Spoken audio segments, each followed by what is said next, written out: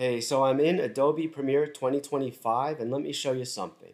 So it comes with this built-in crop, and this is something you might run into. I have a crop pick, a background, and a shadow, but the shadow is not showing, and that's because it's getting cropped.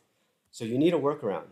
And the workaround is you want to disable the motion, replace it with transform. And that's going to be just like motion, but without that built-in crop feature. Now, this is very important. You want to take the transform and put it right below the crop. If you had it right above crop, then when you move the position, it's getting cropped. You don't want that.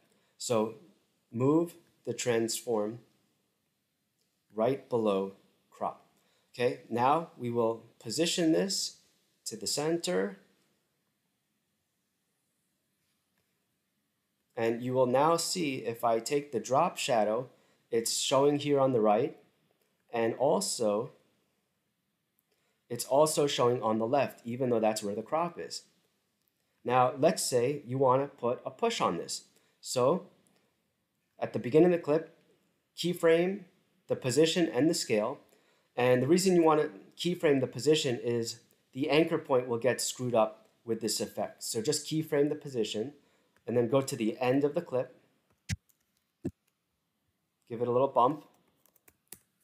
And you can also recenter just a little. Now you'll notice if you play this back, what are called tres leches cookies.